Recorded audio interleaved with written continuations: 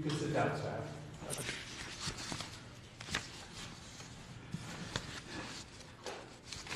Thank you. Good morning, sir. Good morning, Judge. Mr. Carrera, you are charged with a school zone violation. Beg pardon? You are charged with a school zone violation, which means that you were exceeding the speed limit in a school zone. I don't drive that fast, Judge. I'm 96 years old and I drive slowly, and I only drive when I have to. I was going to the blood work for my boy. He's handicapped. You were taking your son to the doctor's office? Yeah, I take him for blood work every 2 weeks because he's got cancer. You are a good man.